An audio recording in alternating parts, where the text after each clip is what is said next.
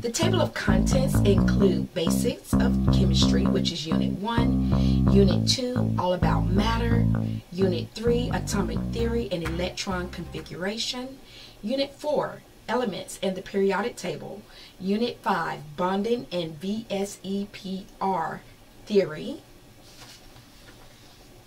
Unit 6, chemical compounds, Unit 7, chemical reactions and calculations, Unit 8, gases, Unit 9, solutions and solubility, Unit 10, acids and bases, Unit 11, chemical compounds, and Unit 12, thermodynamics.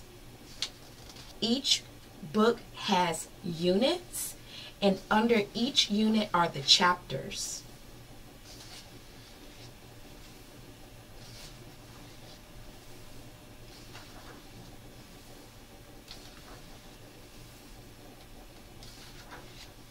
And at the end of each chapter, you have a check your knowledge. And on the back of the check your knowledge is the check your answers. In order to have chemistry, you have to have had Algebra 1, at least Algebra 1. And that is because of the math that you will have in chemistry.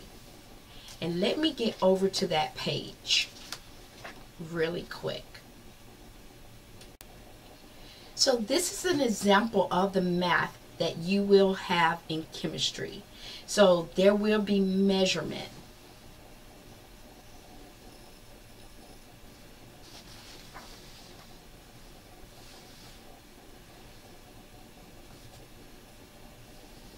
And this is an example of the type of problems you will have.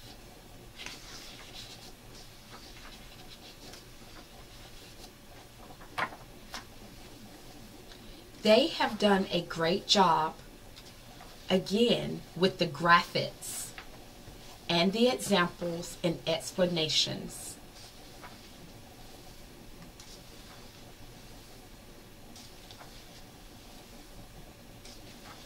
This book would definitely pair well with any science or chemistry curriculum you may have. So I think it's one that is great to be on the shelf.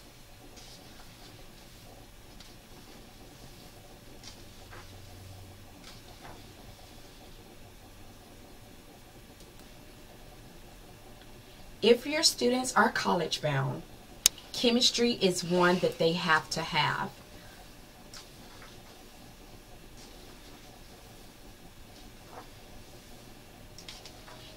I do have a video on how I taught high school chemistry, and if you are interested in that, I will share that down below.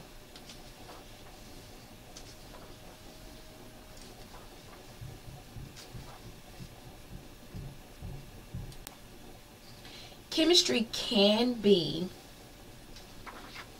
a bit intimidating, but it doesn't have to be. You have to think outside the box if this is not something that you want to teach or you don't like to teach.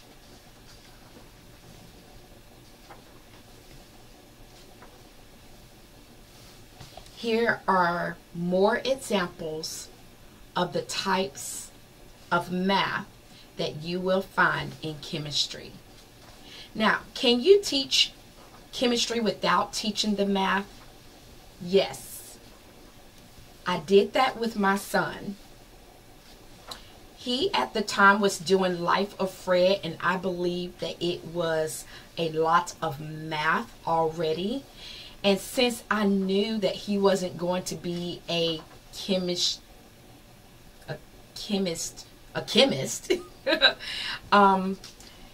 I didn't really go off into a lot of the math, but they do a good job in explaining the math along with explanations and so forth. There are many chemistry videos on YouTube. You can just do a YouTube search, and I will share my favorite YouTube videos when it comes to chemistry. And I will actually go ahead and put together a list of those videos that will help with this book or with any chemistry that you have decided to use. But all in all, they have done a great job at taking something that is really a difficult subject to teach and making it very understandable.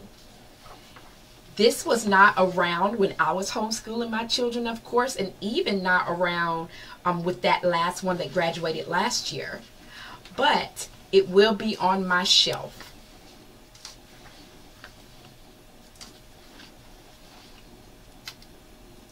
Okay, so we have come to the end of the chemistry. Thank you so very much for watching, and if you have enjoyed this video, please give me a thumbs up. Don't forget to share and subscribe, and I'll see you in the next video.